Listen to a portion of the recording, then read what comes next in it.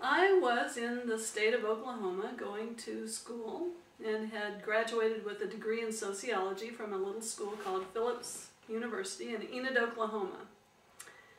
And my German classmates during that time were Alan Gamble and Larry Lepke, who eventually found this organization as well, but at that time none of the three of us had. Although Cheryl and Robert Truman in my college had, they were already involved right there in Phillips University, but still, we who would eventually join never had heard of it at that point.